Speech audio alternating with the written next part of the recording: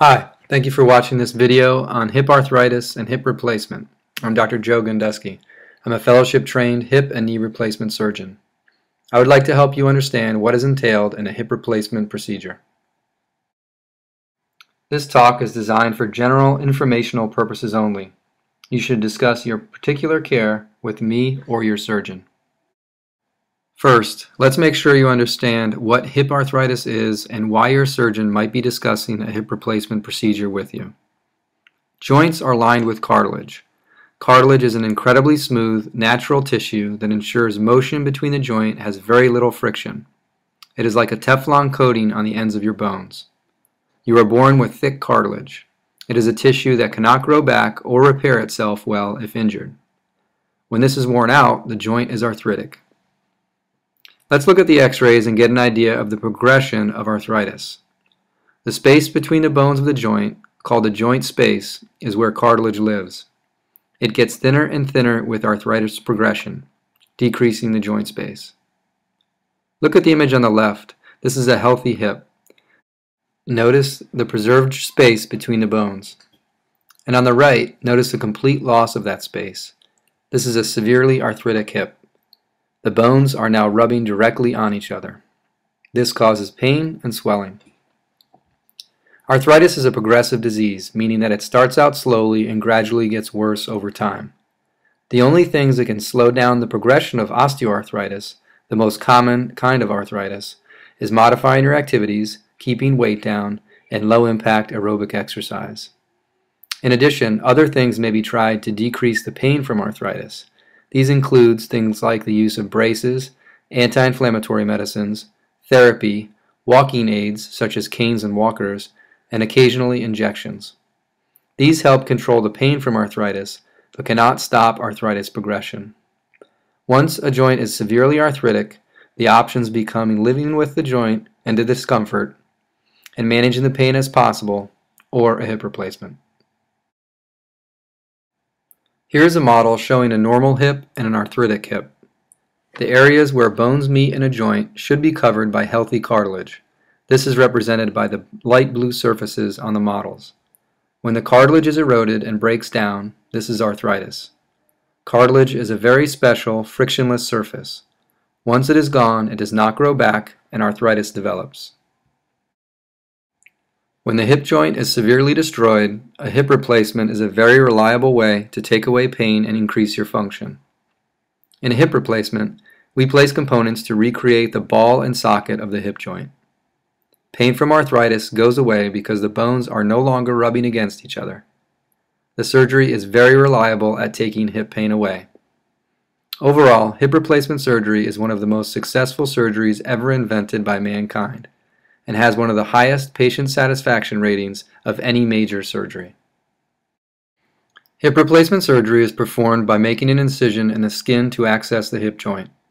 The arthritic ends of the bones are removed and the components are placed. There are different surgical approaches used to get to the hip joint. The anterior and posterior are most common. I prefer the anterior approach in most patients because I find it is easier for patients to recover from. The incision for this approach is on the outer side of the front of the hip. The posterior approach is performed through an incision on the side and back of the hip. Look at my presentation on anterior approach hip replacement for details on that specific minimally invasive approach. The component placement process is similar between approaches.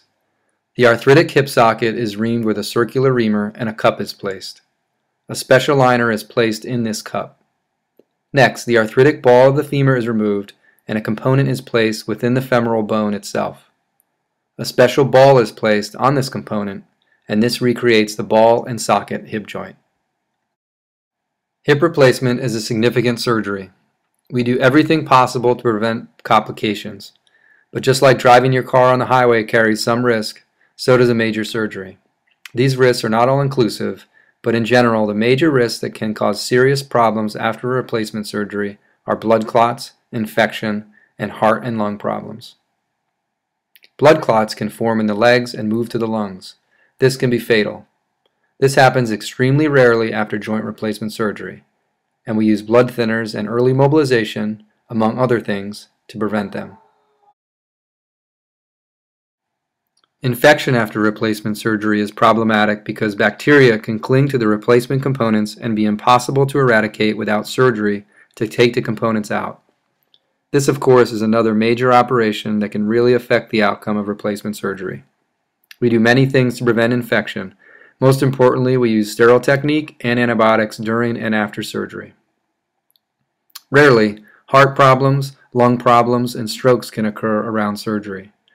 Prior to any joint replacement surgery, we do many things to ensure your health is optimized and that it is reasonable to proceed with a low risk of these significant events occurring. There are multiple other risks that are possible, but these are the most concerning. You can discuss all of the risks with me or your surgeon. After you have decided a replacement is right for you, it helps to have an idea of what you'll be in for in terms of the process and recovery. First, you discuss the issue with your surgeon and pick a date for surgery. You will be sent for some lab work, sometimes x-rays, and sometimes to meet with a medical doctor to ensure you are healthy enough for the surgery. A class is often offered that you can attend to learn about the entire process. You will then show up for your surgery. The surgery itself will usually take an hour or two, but you will be getting ready and recovering for much of the day. Some replacement surgeries allow for discharge on the day of surgery. Others require a stay of 1 to 2 days. I always encourage people with someone to help at home to go there instead of a rehab center after their surgery. People are usually more comfortable in their homes and the infection risk is lower. If you do not have any help, you may need to go to a rehab center, and the hospital staff will work with you to make sure you go to a place that's right for you. Therapy starts immediately after surgery and continues at home. I usually tell people that do not have more physical jobs that they should plan on 3 to 4 weeks off after surgery. Hopefully I have helped you understand hip arthritis and replacement. You should discuss your specific case with me or your surgeon to help decide what treatment is best for you. Don't be afraid to ask, what would you do if I were your mother, father, sister, or brother? That's a good way to get a good opinion, and it keeps us on our toes. Please come see me in clinic and see my other information and videos on this site.